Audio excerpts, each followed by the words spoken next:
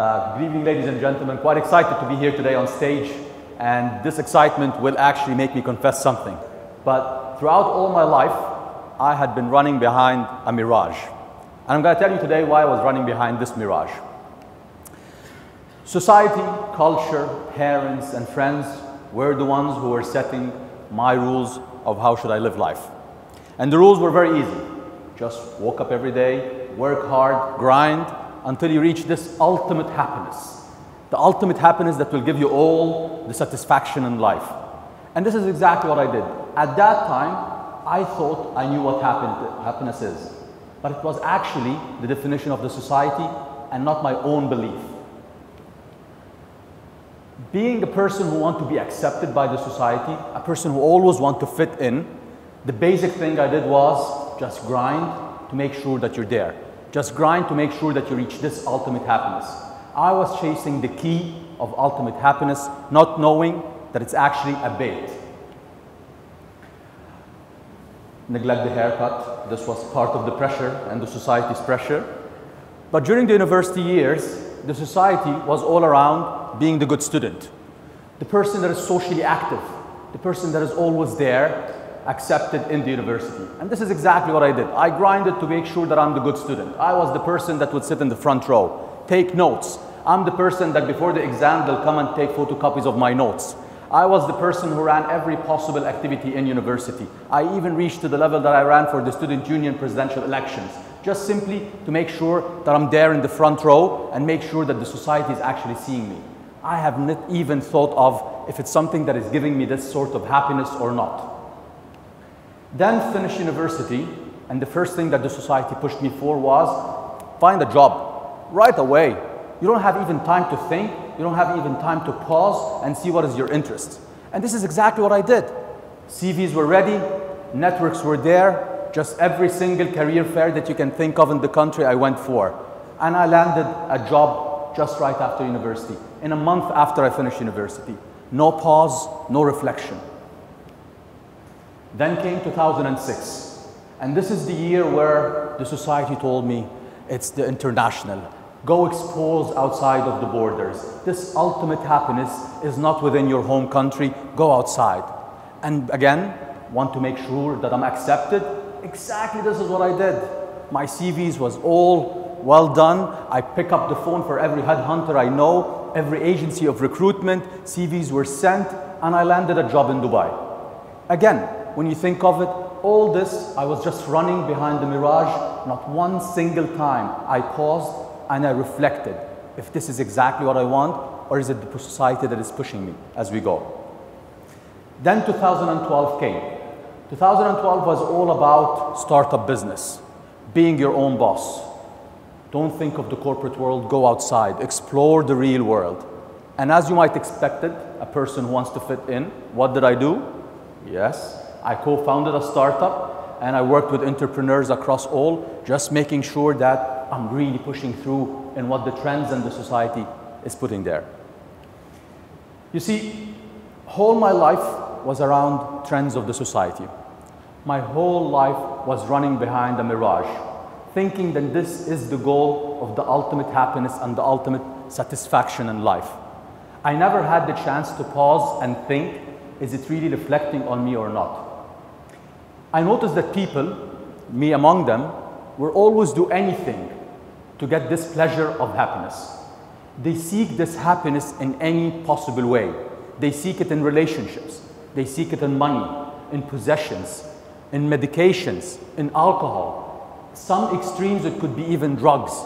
What people are looking for is just simply this peak of happiness that goes up, but then it's actually dropping from there. So what I had done is I started pausing and reflecting a little bit. But before I tell you what I actually paused and reflect on, let me tell you a bit more on what do I do. My day-to-day job is dealing with entrepreneurs and startups. And by default, dealing with entrepreneurs has lots of ambiguity. I deal with lots of chaos, lots of volatility. I deal with lots of meltdowns. And I saw people crying. I cried myself a lot. And at the end, the intensity that you have from this sort of volatility is huge.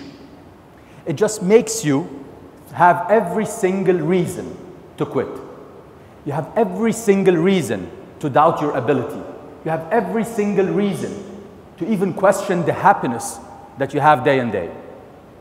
But then one thing I noticed, that the entrepreneurs that I work with, especially the ones that keep on going, they work on their startup despite their mood.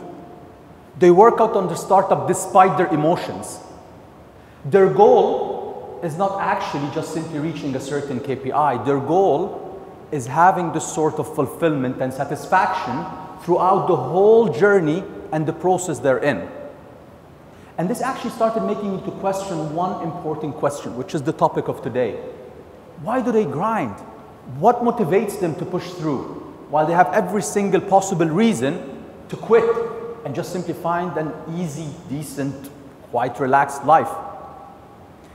And after looking and researching and making sure that I reflected on every single thing, and again, these are the times that I started really looking and reflecting inside and outside to look for it, it just came out to be a very simple thing. They work within their passion. They're not running behind the effect of the mirage. Now, if I stop here, most of you would say, oh, really? This is your breakthrough thing? But to be fair, it's not this.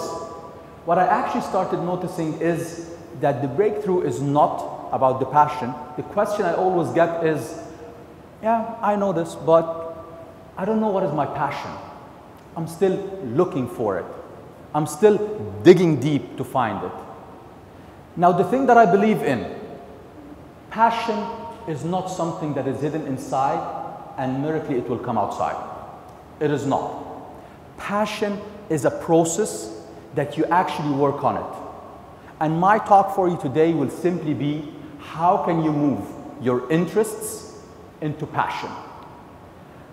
It all starts, and it's a very simple formula. Every single entrepreneur who moved to work into his passion followed this formula. It all starts with your interest. Every single one of us here has a certain interest in their day. Working, sports, reading, music, their family, whatever the interest you have in your day. Your key role and your key job is not looking for your passion, is having this curiosity to look at these interests. Because these interests are the things that eventually will develop from there. I'll give you a small story. It's an entrepreneur. I work with her. She actually graduated from med school, purely scientific med school. She graduated and she started working in the same field she graduated from for 5 years. While she was in her normal job, which was fine, she actually developed an interest of traveling. And she started traveling on the weekends. She started traveling as frequent as her job and her time does allow her. This interest started giving her a bit more of love and a bit more of enjoyment. It has nothing monetary out of it. It's just purely something that she does, and she gets a bit more of a smile on her face while she's doing it. Now, what you notice after this, and this is a key part, is she's starting getting recognition and validation from her inner circle. And you would see this across everyone. We as human beings do strive on one thing: recognition and validation. This is why the idea of social media and the thumbs up is one key breakthrough. Because whatever post you put today, literally you wake up in the morning to see how many likes did I get, how many shares, how many comments. Because we strive on these things. Now, going back to my friend, what she did was her circle starting asking her about the different travel opinion that she has. And she started giving it through. Now, this is where it ignited in her an obsession on traveling. And this obsession started making her to read more, to travel more, to actually reach out more. And this is where she reached to be a topic expert. When she reached a topic expert, the people outside of her circle started asking her. She started adding value, not just to the inner circle, but to the outer side. She started feeling that she had a purpose in life. And this purpose moved her into the fulfillment. And the fulfillment is very simple. It's the ultimate part of happiness. It's when someone asks you for something, you give him an idea, and then they excel and they come back to you and tell you, I'm grateful for it. Thank you for sharing it. This internal feeling that you have from this, it's something that only people who really experience it get to know it. The moment the fulfillment kicks in, and I say kicks in because it just hits you there, your passion for this moves. And this is where you moved your passion into, your interest into passion. And notice one thing, the moment it becomes a passion, people will pay you to get your opinion. It becomes a monetary value, and you're easily able to bring it through. Now, one thing that I have to say here, these steps, there is no shortcut, unfortunately. You cannot jump a step. But the best thing is if you know the steps that are coming and you know what to expect, you'll be so much at ease knowing that this is where I'll take my interest into passion. Now, if I leave you with 5 things that I saw as a commonality between all the entrepreneurs that I worked with that moved their interest into passion. The 5 things are: 1, your mindset. The story you say to yourself. The story you say to yourself could be so powerful because it can either hijack your emotions and your feelings and bring you down, or it can just shoot you up to a level that you will never see this type of energy that you have to excel in your life. Make sure that this story is so compelling to you before than people. Because if it's in you that you feel that I can do it, believe me, you can convince anyone else outside that you can. Number 2, the circle of influence. And I call it influence because at the end, you are the sum of the people surrounding you. Make sure you select them very carefully, because they are either going to be bringing you down or you're going to be running fast and they're going to be pushing you. I remember during the corporate world, I had excellent colleagues, but our discussions were very simple around the corporate discussions. When I moved into the startup business and entrepreneurship, I had to change my friends into people that are the same interest. So make sure you choose people that are within the same interest to develop you and always push you forward. 3, the belief. There's a very good sentence I truly believe in. Life works for you, not to you.